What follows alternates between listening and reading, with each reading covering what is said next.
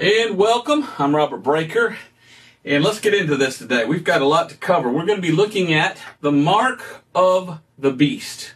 What does the Bible say about this thing called the mark of the beast? I've had several people over the years ask me, would you do a video just on the mark of the beast? I've talked about the mark of the beast before several times in other videos that I've made, but people wanted me to make a video just on this one subject.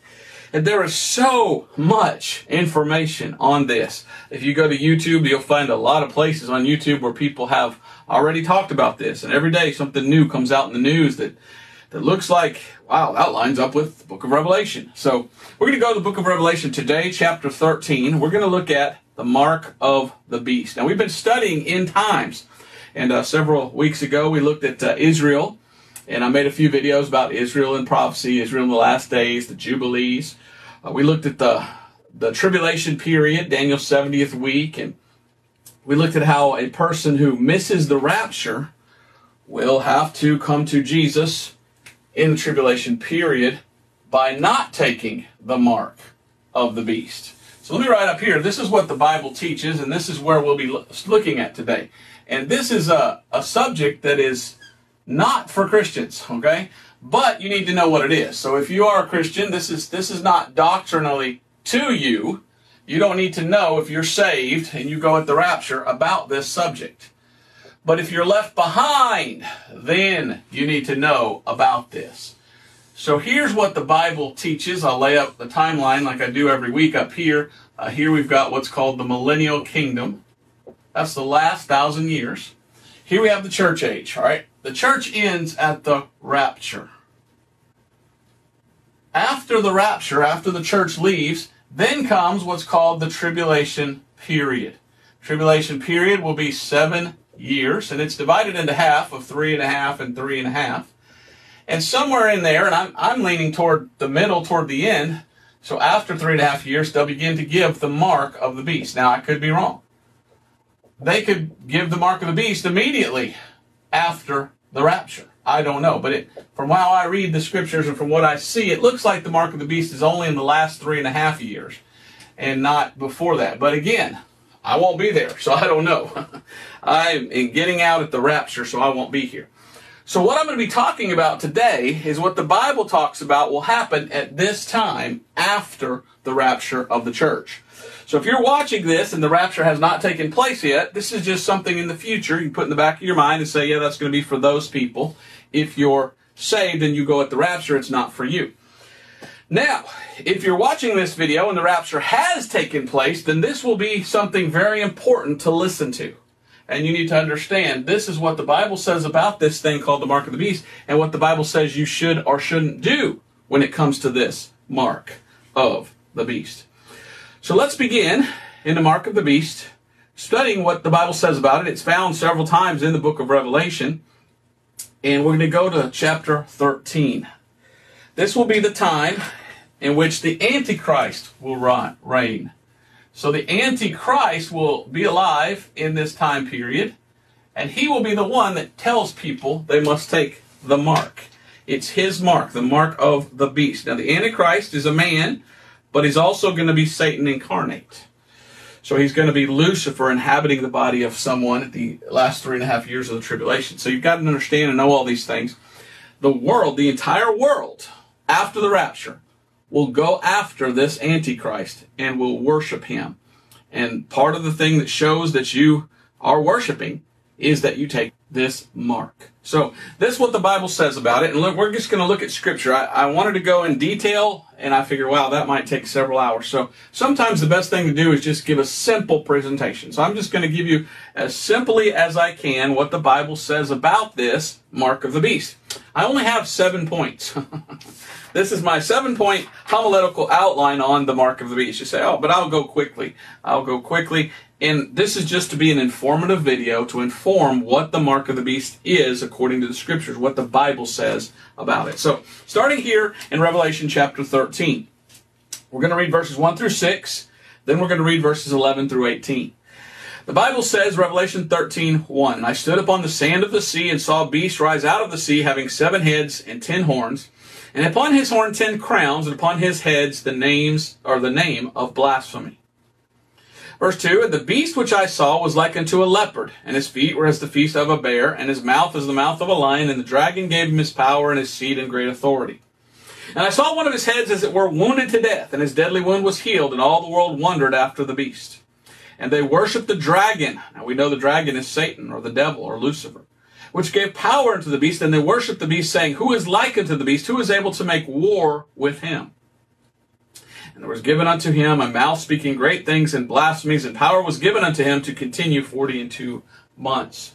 So there's a deadly wound. What this sounds like to me as I read the Bible is that there's what's called the man of sin, who's reigning for 3.5 years as the Antichrist, who dies in the middle of that 3.5 years.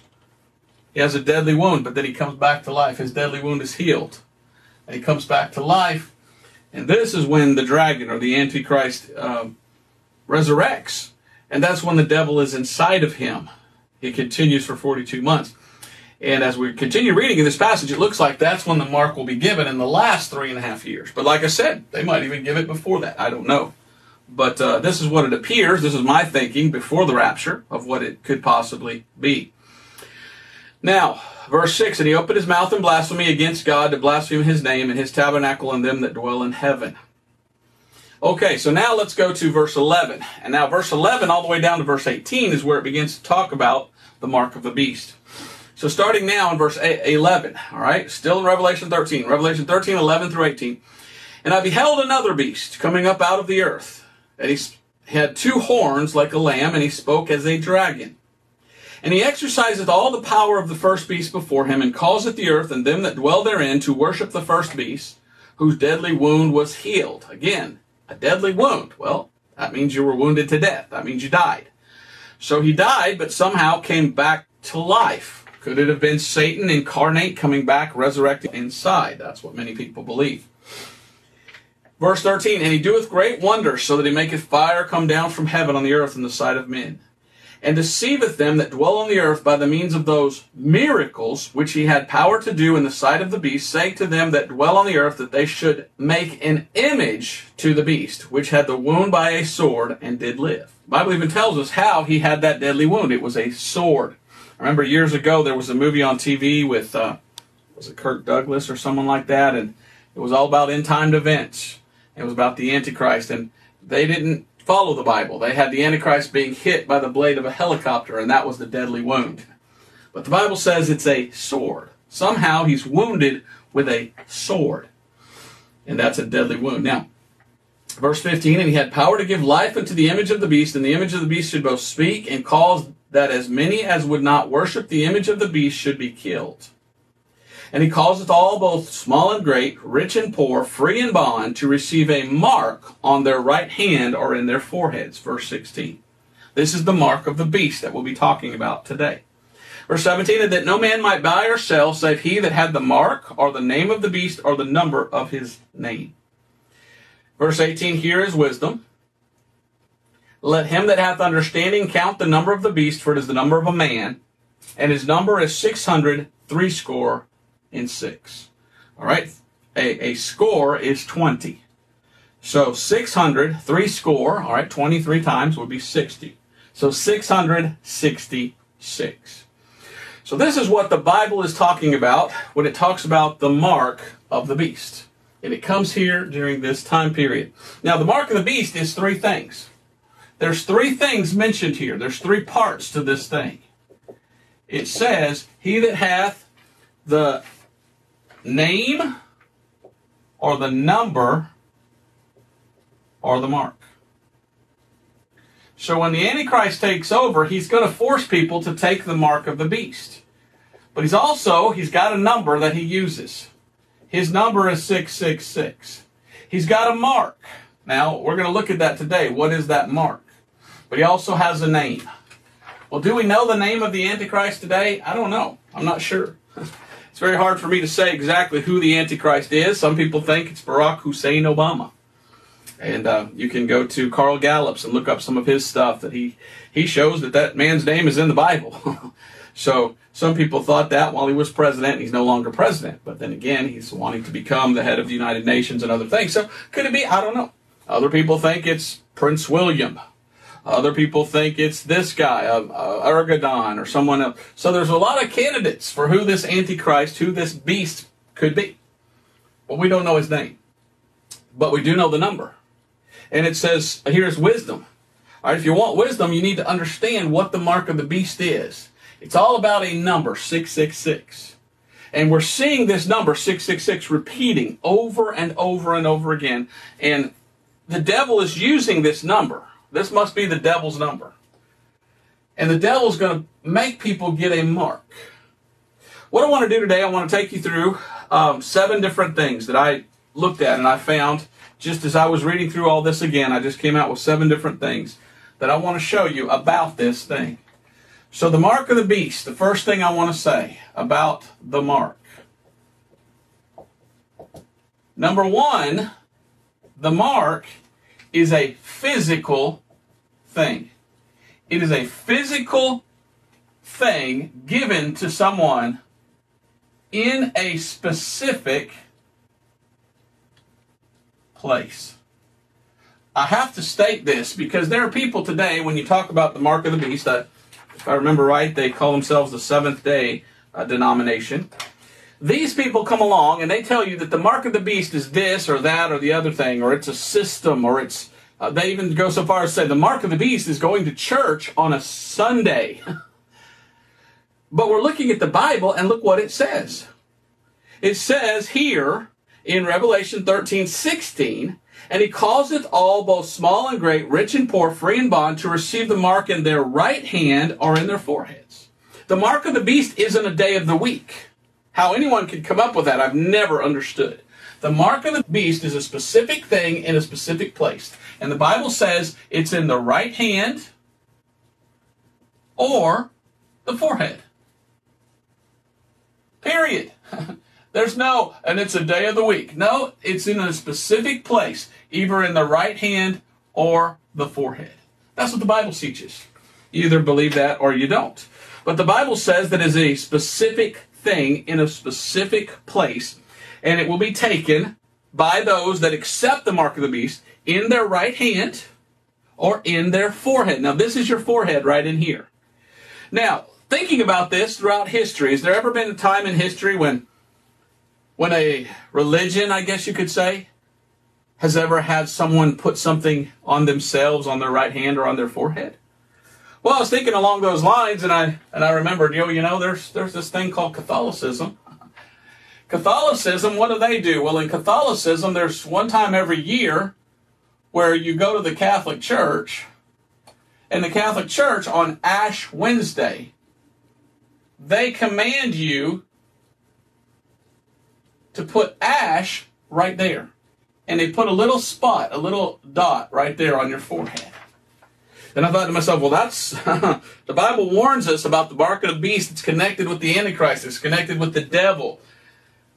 Who would want to belong to a religion that says, oh, go ahead and put this little mark on your forehead every year on Ash Wednesday?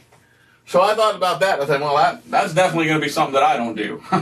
I want to be a man who follows the Bible, and, but that can't be the mark of the beast, can it? Well, you look at Catholicism, you find something quite interesting as well. The Pope has a hat.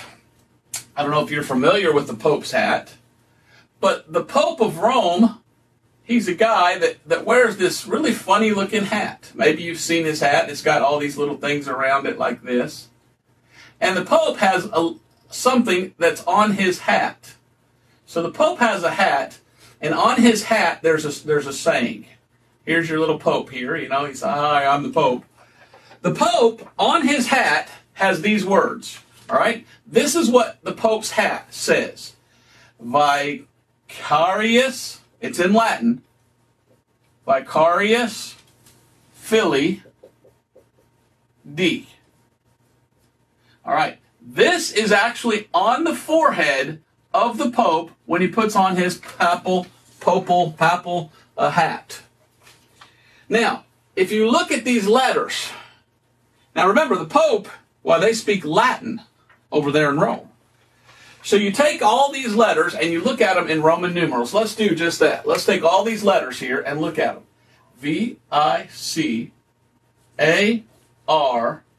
I-V-S, Philly, F-I-L-I-I-D. Let's go to what are called Roman numerals. Have you ever done Roman numerals? You know, a V is a 5, and an I is a 1, and all these different things. Roman numerals, okay? X is 10.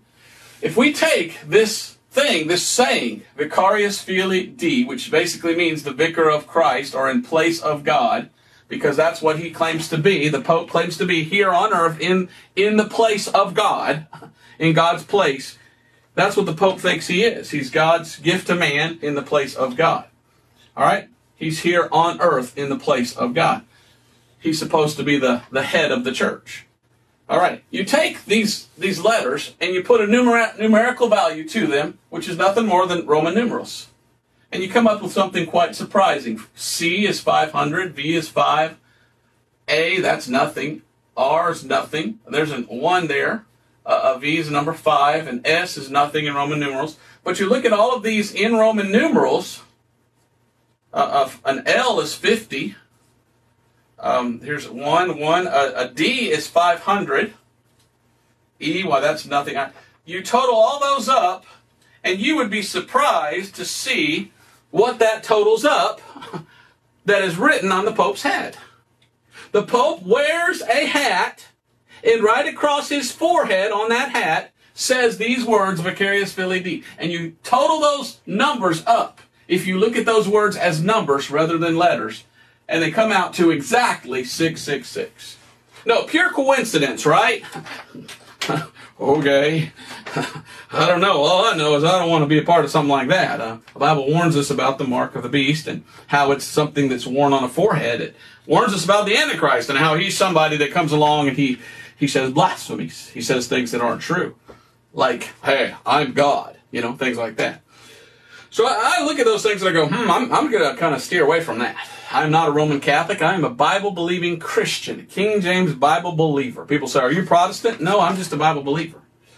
Sure, I would protest some of the things that they teach that don't line up with the Bible, but I don't go by that. I just go by I'm a Bible believer. I'm a King James Bible believer. I'm a blood-washed saint of God, saved by the precious blood of Jesus Christ.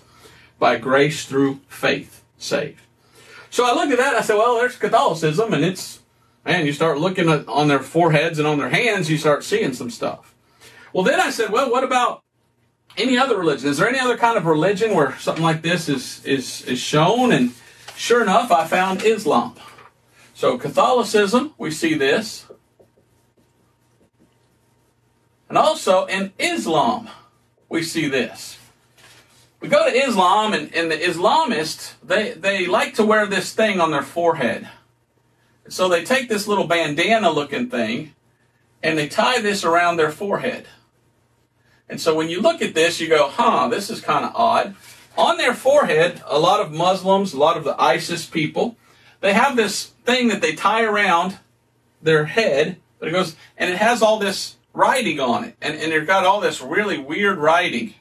And you know, there's all this writing on there. And you know, if you don't speak their language, you look at all that writing and you go, that's weird. Let me go ahead and put up a picture of that right now for you to see what I'm talking about, because I can't draw out the Arabic. But you look at the writing and you look at what they have, and you find something quite interesting. Let me go ahead and spell out 666 in Greek. 666 in Greek is this. All right? 666 in Greek, okay? This is how you say 600 in Greek. This is 60 in Greek. And this is 6 in Greek. So we know that when John was writing the book of Revelation, he was receiving visions from God. He was seeing visions from God. And he knew Greek. He actually wrote the book in Greek. And he knew that 666 in Greek would be these 3 letters. That they use letters for numbers, just like they did in Latin. Sometimes letters are numbers. So this would be 666 in Greek. So we look at this, and we find something quite interesting. We find that when we look at what ISIS and those kind of people wear on their forehead, and some of these Muslims that go around with this green bandana with all this Arabic writing, within that Arabic writing, we kind of find these same letters. And we go, huh. And we say, well, what is this? I mean, because it kind of looks like we're seeing in that 666.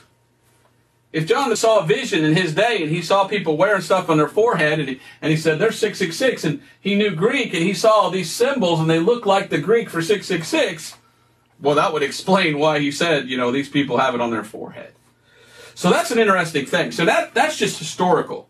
I mean, let's look historically at, is there any religion on earth that has ever put something on someone's forehead that just kind of has 666? Catholicism and Islam. Because in Islam, they wear a bandana that has these different Arabic letters, and they kind of look like 666 in Greek. And you got the Pope putting a hat on, 666 in Roman numerals. You got them putting Ash Wednesday, the Ash on. So you got to wonder about that. If I remember right, when they baptize a baby in Catholicism, don't they make a little sign of the cross on their forehead? So you look at this and you kind of go, well, that just doesn't sound like that's Bible. That doesn't sound like somebody who claims to be a Christian should do. I even forgot to show you how to say Allah in Arabic. Now, I'm not very good at how to spell Allah, but in Arabic, the name Allah is kind of like this, and it kind of, I mean, that's just horrible. I'm not good at Arabic, but you look at it, and you go, that kind of looks like that.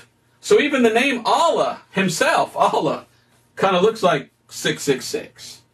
So you go, well, that's, no, nothing to see here, right? No, let's move on. There's nothing to see here. Or is there something to that? It's a good question. So we see that the mark is something real that is really on a hand or a forehead. Could it be something like that? Now, what else? The second thing I want to say about this mark, and I'm going to get to later the right hand. I was just looking at the forehead just then. We'll look at the right hand later. But the second thing I want to say about this mark is it's connected to finances. It has to do with the financial thing. This mark is all tied into buying and selling. You cannot buy or sell without this mark. So it has something to do with the market. It kind of sounds like the word mark, right? Market. Well, that's interesting. But you can't buy or sell unless you have this mark. Back to Revelation 13:17. Revelation 13:17 says, and that no man might buy or sell, save he that had the mark, or the name of the beast, or the number of his name. So you cannot buy anything or sell anything without having this mark. What an odd thing. Now, that ties this into the market, into finances, into money, into selling, into economics. And that reminded me of studying all these years. Years ago, I had a job at a grocery store. Yes, I worked at Piggly Wiggly. Now, if you're not from down south, you don't know what a Piggly Wiggly is.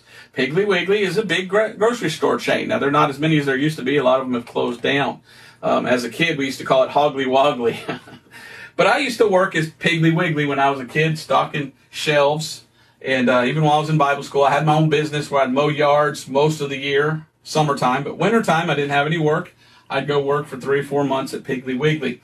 And I stocked the shelves.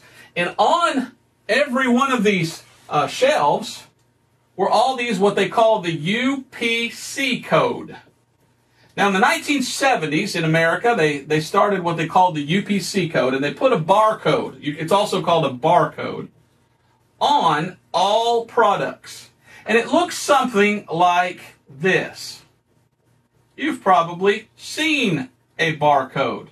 They still use them today. Go to any supermarket and look, and you'll see what this is. It's a barcode on every product. And each one of these lines, sometimes two together, make a number. And the numbers come together, and I can't remember how many there are, but these lines are numbers. And that's how you identify the code of the product, because all products are numbered. But you have 3 lines that are longer than all the other. One line by itself is the number 3.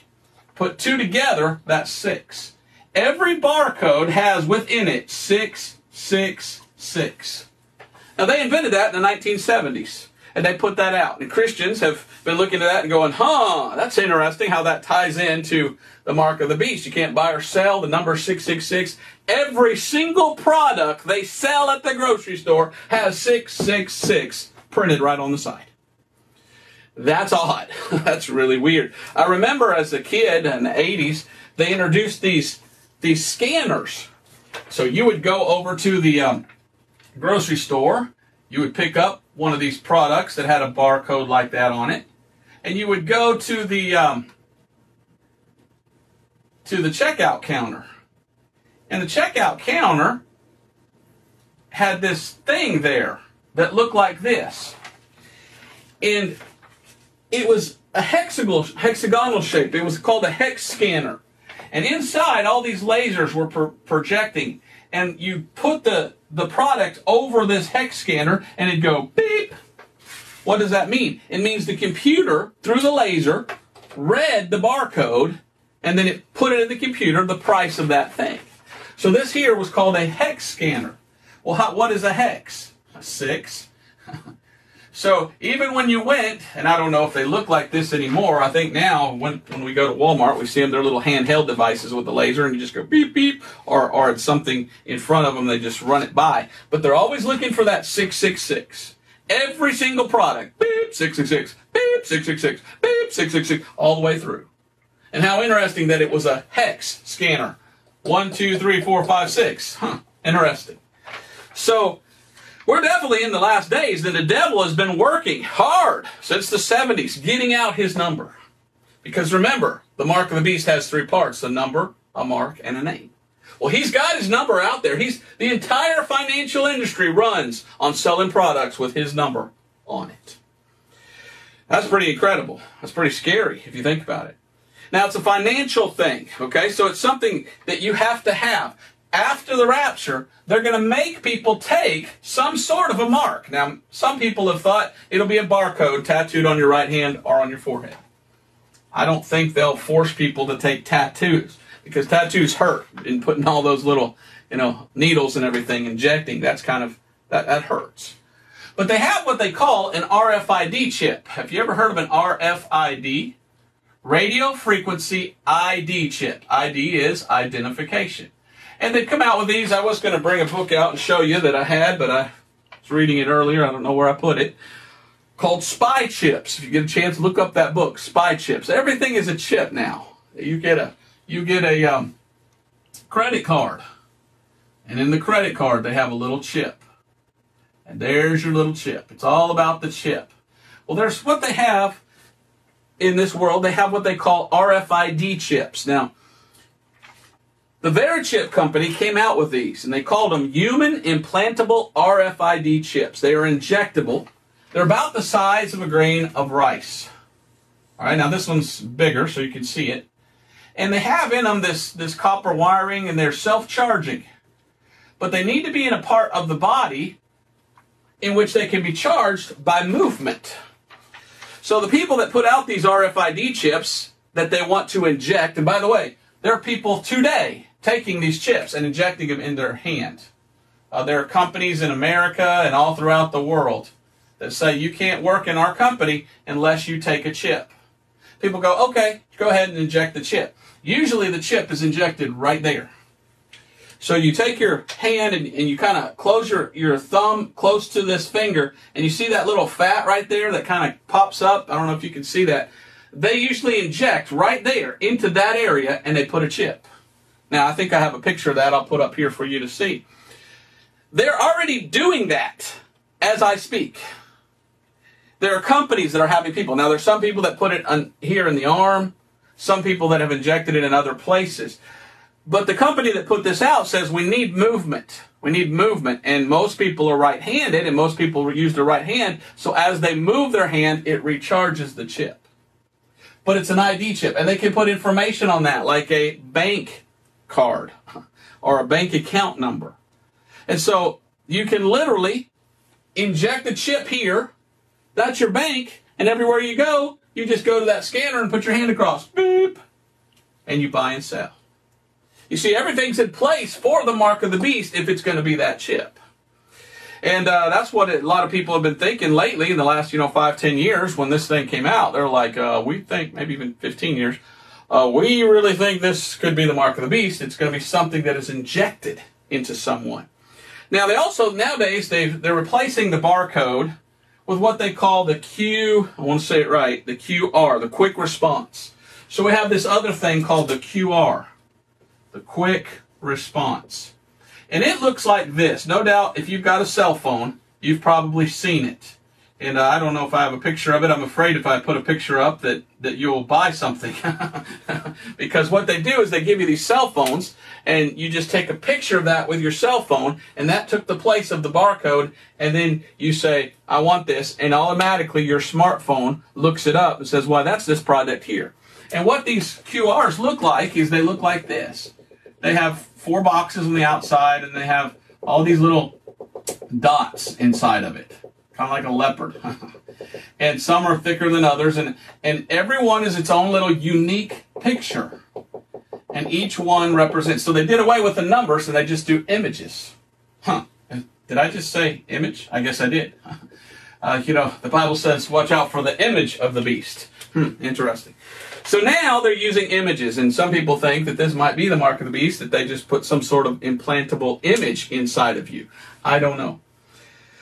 I looked up the word mark in Greek, and it's charagma. It means to scratch or etch. A stamp. It's a stamp as a badge of servitude, or sculpture, a figure, a graven mark, a statue. So when you look at this, you say, wow, this is interesting. Go to Revelation 13:15. Revelation 13:15, and he had power to give life unto the image of the beast, that the image of the beast should both speak and cause that as many as would not worship the image of the beast should be killed. So there's some sort of image that goes along with the beast, and you must worship that image. Somehow it might be tied into the mark. Now, if the mark is some sort of injectable microchip or something like that, which kind of sounds like it could very well be, it says it's in your right hand or in your forehead. And a lot of people say, well, why would somebody want it in their forehead? Well, that little spot right there keeps warm. You're always going somewhere, you're always doing something, blood is always flowing to your head. So it needs to be kept warm, and it needs to be in motion. So here or here is the place that they determined would be the best place to put an implantable microchip in order for it to continually recharge. Isn't it weird how technology is keeping up with the Bible? God said 2,000 years ago, now this is what's going to be like the last days, so get ready, buckle up. And now we're seeing in our day, wow, everything seems to be here. The number's already there. The mark, if that is the mark of the beast. The word in Greek means a scratch. If you get a scratch, it does something. It opens your skin, usually, to scratch it. So I think it has to be something that's implantable, this mark of the beast, something that goes inside. So I would say it's probably this RFID chip. And that would be the thing that people, but you never know. It could be something else. It could be just an image or something that's put on you that stays there. But whatever it is, it's going to cause some problems. Now, I don't wish anyone to miss the rapture. I'm a Bible preacher. I believe in the gospel. So I want you to get saved today so you go at the rapture. I don't want you to miss the rapture so you have to be in this time period of the Antichrist where you have to take the mark of the beast. Because the Bible says if you take the mark of the beast, whatever it may be, an implantable microchip or whatever it is, it's going to make you sick. Go to Revelation 16. It will give you an infection.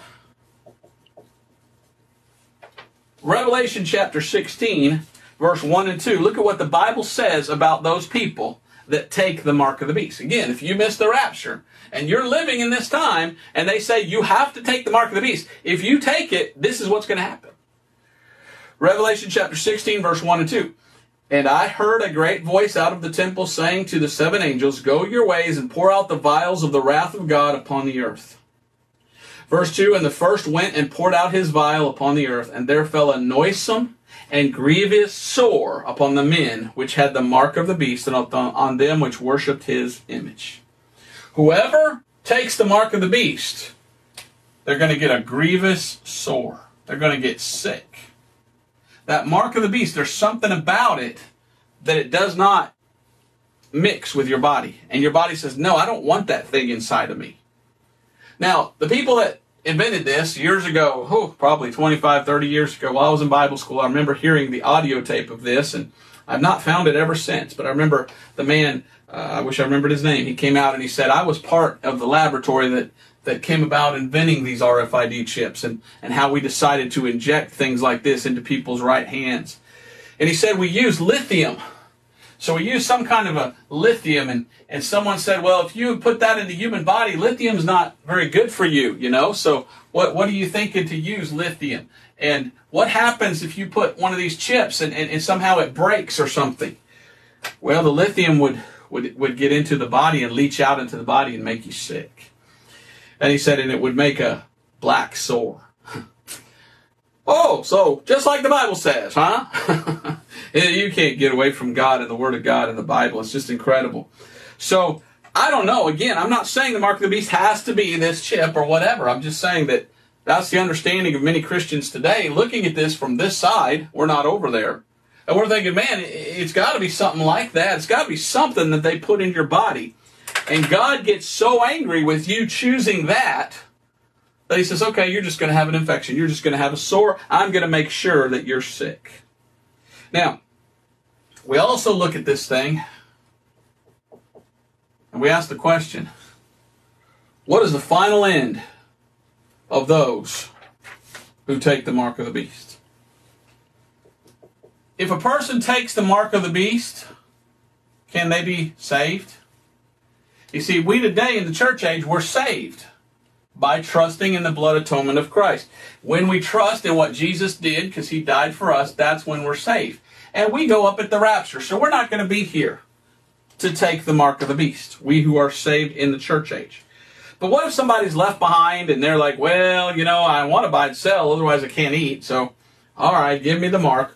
What happens to them? Well, not only do they get sick physically, but go to Revelation chapter 19. They go to hell when Jesus comes back at the battle of Armageddon. And when Jesus returns at Armageddon, he said he would. Anybody that has the mark of the beast, it's over for them. They're going to go directly to hell. They're not going to pass go. They're not going to collect 200. There's no forgiveness by God to anyone who chose the mark of the beast. Because the mark of the beast is tied in to Lucifer, which is Satan. So anyone who takes the mark of the beast, they're worshiping the beast. They're worshiping Lucifer. They're Satan worshipers. And God says, I will not give you salvation to come into my millennial kingdom if you take that mark. We find that in Revelation chapter 19 and verse 20. And the beast was taken, with him the false prophet, that wrought miracles before him, with which he deceived them that had received the mark of the beast, and them that worshipped his image. These both were cast alive into a lake of fire burning with brimstone. Those that take a mark of the beast will go with the beast into the lake of fire. Now go to Revelation 14, 9 through 11.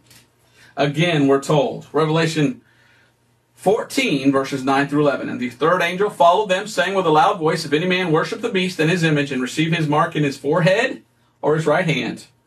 Verse 10, the same shall drink of the wine of the wrath of God, which is poured out without mixture into the cup of his indignation. And he shall be tormented with fire and brimstone in the presence of the holy angels and in the presence of the Lamb.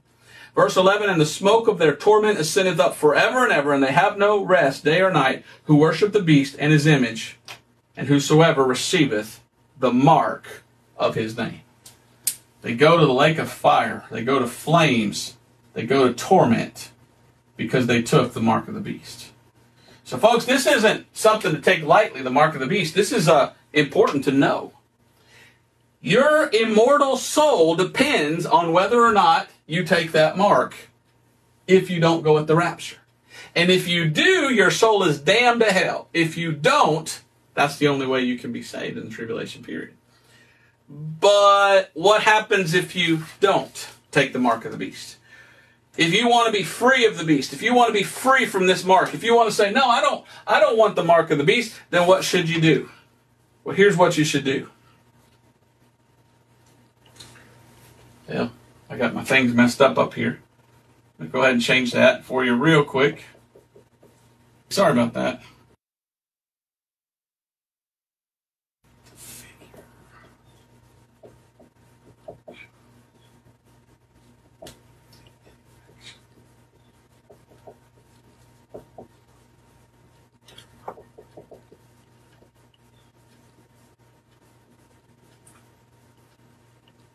Okay, sorry about that. I skipped one, so I went ahead and erased the ones that I put down and put it back in. The mark of the beast has to do with that image. It's a figure and something to do with some image. All right, so then I went back, and number 4 would be the infection of the sword. Number 5, the final end of the flames. Now, number 6, the sixth thing I want to say about the mark of the beast is freedom. If you miss the rapture and you say, oh man, I didn't go with the rapture, I wasn't saved, what should I do? And you are in this tribulation period, here's what you should do. You need to come to Jesus. You need to say, Jesus, I take you, I want you, and I don't want the Antichrist. And when the Antichrist comes along and he says, now take the mark of the beast, you have to say no. When you say no, the Bible says that you will be beheaded. Go to Revelation chapter 20 and verse 4. Revelation 20 and verse 4. And I saw thrones, and they sat upon them, and judgment was given unto them. And I saw the souls of them that were beheaded for the witness of Jesus and for the word of God, and which had not worshipped the beast, nor his image. Okay? They didn't have the mark of the beast. They didn't take his figure or his image or whatever it was. They just said no. Neither had received his mark upon their foreheads or in their hands. And they lived and reigned with Christ 1,000 years. So where were these people? At the altar in heaven. And there are souls here that were beheaded, and they are up in heaven. Because during the tribulation, they said to the Antichrist, we will not take your mark.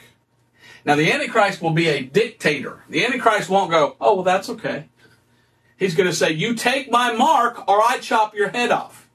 So if you want to be saved and have freedom from the Antichrist and this horrible, wicked mark that will not only damn your soul to hell, but will give you a horrible infection, you have to say no. And saying no to the Antichrist means you'll either have to flee for your life and live without food, which will be hard to do, but not being able to buy or sell, or you'll have to say, look, let me just be a witness for Jesus. Antichrist, just go ahead and behead me right now. Just go ahead and kill me. Because there's going to be a capital punishment mandate in that time. Capital punishment for those that don't take the mark of the beast. So that's the devil. He is so horrible. He's so wicked. He wants you to worship him, and he hates you so much that he knows that if you do take his mark, that you're going to get so sick. You're going to get so sick. And he knows you'll be damned to hell, but he doesn't care. And he'll be laughing at you the whole time. So you got to think about those things. If you miss the rapture and you're in the tribulation, is it worth it? To have, 3, 4, 5, 6, 7 years, possibly, of comfort and all eternity in a lake of fire. Is it worth it? Who is this Antichrist? Well, we've looked at the Antichrist a little bit, the mark of the beast. We went into the mark more than anything. So I talked about the mark. I want to talk about now the beast. Who is this beast? You see, we have the number. We know what the number is. We already see in the financial district the number being used in barcodes. We already know what the mark is. It's got something to do with something like this, either an image that's put onto somebody or injected into them. But who is the Antichrist? What's his name? What is he all about? Well, let's go and look at Revelation chapter 17. I think it plays into the United Nations, and I believe that the United Nations will very much be a part of this. That the United Nations will eventually take over the entire world. There will be no more borders. There will be no more nations. There will be one government over the whole world. We call that the New World Order, or the One World Government. And that's the plan of Satan. That's what the devil wants, a one world order. But in Revelation chapter 17, verses 8 through 11, we see what the Bible talks about this beast being. And he's a king. So what is this beast? He's a future leader. So he's a future king. So you look at this future leader who's coming, and I don't know when he's coming or who he is, but whoever he is, he looks like he's going to be the head of the United Nations. They're going to crown him as the king of the world. Now, you go to Revelation 17, and it talks about this. Revelation 17, 8 through 11. The beast that thou sawest was and is not, and shall ascend out of the bottomless pit, and shall go into perdition. They that dwell on the earth shall wonder, whose names were not written in the book of life from the foundation of the world, when they behold the beast that was and is not and yet is. And here is the mind which hath wisdom. The 7 heads are 7 mountains on which the woman sitteth. And there are 7 kings, 5 are fallen, and one is, and the other is not yet come. And when he cometh, he must continue a short space. And the beast which was and is not, even he is the 8th that is of the 7, and goeth unto perdition. And the 10 horns which thou sawest are 10 kings which have received no kingdom as yet, but will receive power as kings 1 hour with the beast. And these have one mind, and shall give their power and strength unto the beast. So I went ahead and read down verse 13. But the Bible tells us that this beast, this coming Antichrist, will be the head over the entire world. Now, I've thought about this long and hard, and there's a lot of YouTube videos on this. But I've already showed you that the method that the Antichrist uses for killing people who refuse the mark is beheading. He's going to behead people. You know, in the old days, the French, they used what they called the guillotine. Have you ever seen a guillotine? It's a pretty scary thing, a guillotine. A guillotine is a thing that you put your head in here. It has this huge blade up here on it and a rope. And the guy's down here holding the rope, and he lets go of the rope, and that huge blade falls down and chops the guy's head off. And down here is his head in a bucket full of blood. That's one way to behead people, with a guillotine, and all the blood pours out. In the Antichrist, he's going to behead people, but there's also another way to behead people, and that's with a sword. And there's one religion, and I hate to even call it a religion because it's not really a religion, it's more of a political ideal or a political regime. There's only one governmental system in the world that kills people by beheading. You know who that is? Islam. So we're reading here in the Bible in Revelation chapter 17 about these 7 kings. They're like 7 mountains. And somebody sent me this, and I don't know how much of this I agree with, but I thought I'd end with this. I thought this was kind of interesting to give you an idea. Could it be that Islam is the one in the end in which the Antichrist comes from? And the reason the Bible says those that don't take the mark, it's because they're beheaded. It's because Islam is in control of the entire world, and they're the ones with the sword beheading people. In the Bible, we're given all these different kingdoms. And the Bible tells us the names of all these different kingdoms.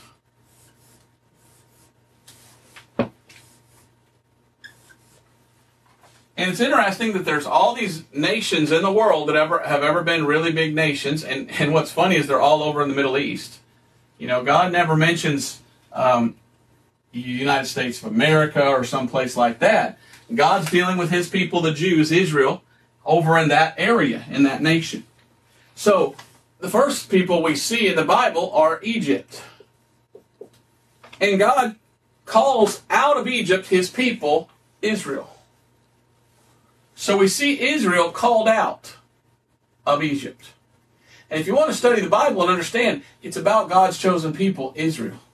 So Egypt were called out. The next big country to take over was Assyria. After Assyria came Babylon.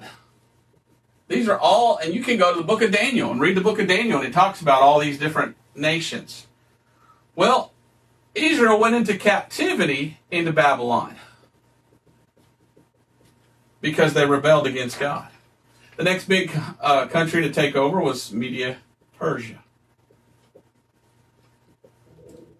All right, the next one to show up was Greece. Grecian Empire. And Israel is living and doing their thing. And then comes Rome. Oh, I have to take that out.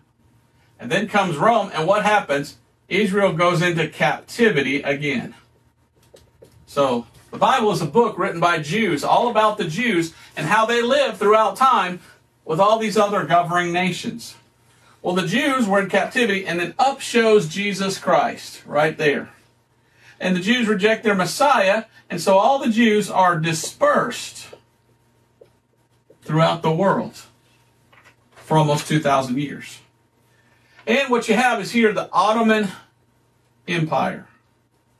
The Ottoman Empire rules for close to 400 years. And again, this is all about the Middle East, all that over there where God's people were, Israel.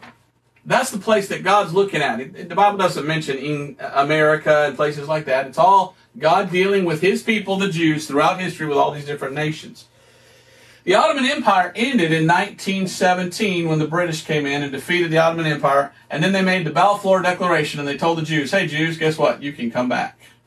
So the Jews are back, and in 1947 they moved back. In 48 they became a nation. So we're looking at God and prophecy and God's calendar, and we're saying, wow, look at that. And we just read that there were 7 kings and they're like mountains. And we look at the 7 different main governing bodies over the whole history of the world, and there just happens to be 7 of them. And then the 8th one, that's when the beast shows up. And we look at the Bible, we look at the time period, we're like, oh, God's back to Israel. So this must be really close. 2018 was celebration of 70 years for Israel, and God put them in captivity back in Israel, all that stuff. But it looks like to me, when you look at these different nations, there's Muslims, Islam. Islam took over all these nations. Islam took over Egypt and Assyria and Babylon and Media Persia and Greece. They're taking over Italy and the Europe now with the European invasion. So you got to look at this and you got to go, wow. Now, Revelation chapter 20 and verse 4, what does it say? Beheading. Revelation chapter 20 verse 4, and I saw thrones, and they that sat upon them, and judgment was given unto them, and I saw the souls of them that were beheaded for the witness of Jesus Christ. So those that don't take the mark of the beast are beheaded. Who does beheadings? Islam. Islam is the only one in the world that beheads people. So this 8th person is the beast. And Islam is the biggest religion in the world today. So could it be that Islam is what's in charge when the mark of the beast comes? And that's why when people don't take the mark of the beast, that's why they're beheaded, because Islam beheads those that they deem as infidels. There's a huge guy whose name is Erdogan. Erdogan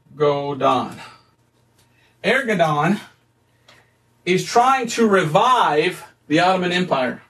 He calls it his caliphate. He's trying to raise again the Islamic caliphate. He might do it. I don't know. I'm not saying that Erdogan is the Antichrist. I'm not saying that at all. It's interesting that you go to the letters of his name and you can get the word dragon out of it. I find that quite interesting. But it is interesting, and I just throw this out here, that we read about the mark of the beast in the Bible.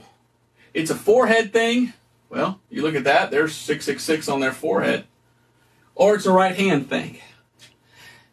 It's future. We know it's not before the rapture. But those who do not take that mark get their heads cut off. Well, I look at history. The only people run around lopping off people's heads in the name of their religion, in the name of their God. By the way, their God's name is Allah, and his name, the way it's spelled, kind of looks like this in Greek. Go to WorldNet Daily and look up Allah, God of Violence, 1700 BC. That's WND.com, WorldNetDaily.com. And the name of the article, you type it into the search engine, is Allah 1700 BC, God of Violence. And you see who you think Allah is. It makes sense. It makes a lot of sense. So I'm throwing that out there, and I'm saying that what it looks like to me, according to the Bible, is that in the future, after the rapture, Islam takes over the world. And whoever this future Antichrist king beast is, and I don't know, some people have told me that the name Erdogan means the beast. I've looked for that. I couldn't find that. That's something they said, but I couldn't confirm that. On the internet, I found that it means falcon or a brave man. So I'm not sure about that. But there are people out there that are saying Erdogan is the beast. He's the Antichrist. Well, it's possible. If he ever, in time of history, tells somebody, you got to take my mark, well, then you have the name. But it could be someone else. It could be anybody. You know, in Islam, there's this prophecy of this out of the East coming some guy that unites everybody. And when Obama became president, why many Muslims said, that's him, that's him, that's him. So who knows? I have no idea. But I do know this. It is quite interesting that the Bible has all the answers. It tells us, you know, there's 7 different this and 7 that and the 8th one and the B. And you start to look at it and you kind of lay it out and you kind of go, And you got to scratch your head and say, it sure looks like a future Islamic caliphate taking over the entire world, chopping off the heads of people who do not take that mark of the beast. Now, I would be amiss to close this without telling you how to be saved today. If you are still here before the rapture comes, This is how you get saved. The Bible says, for by grace you are saved through faith, and that not of yourselves is the gift of God, not of works, lest any man should boast. The gospel is 1 Corinthians 15, 1 through 4. Go read that sometime. Tells you that you're saved by believing that Christ died for your sins, was buried, and rose again. How did he do it? He shed his blood. The Bible says you trust the blood, Romans 3:25. It's about the blood of Jesus Christ. Jesus loved us enough. He died for our sins. And he says we're saved by faith, by trusting him, going to him. You know, Lord, I accept you. I trust what you've done. I accept your payment for my sins. I, by faith, receive you as my Savior. And then you'll be saved. Then you can go at the rapture. It's all about faith. But if you're left behind and you're in this tribulation period, best thing you can do is get your head chopped off. Just lay it down. Just say, hey, I believe in Jesus. Go ahead and take my head, because I will not take that mark. I will not get a grievous sore. I will not end up in the flames of hell. So I hope this has been a blessing. I hope this has been a help to you. I'm not trying to scare anyone. I just want you to see what the Bible says is true. We're seeing all this come to pass in our lifetime. And if you're left behind at the rapture, you're going to see a lot more. But be forewarned, God says do not take the mark of the beast. Thank you for watching. We'll see you next time. God bless.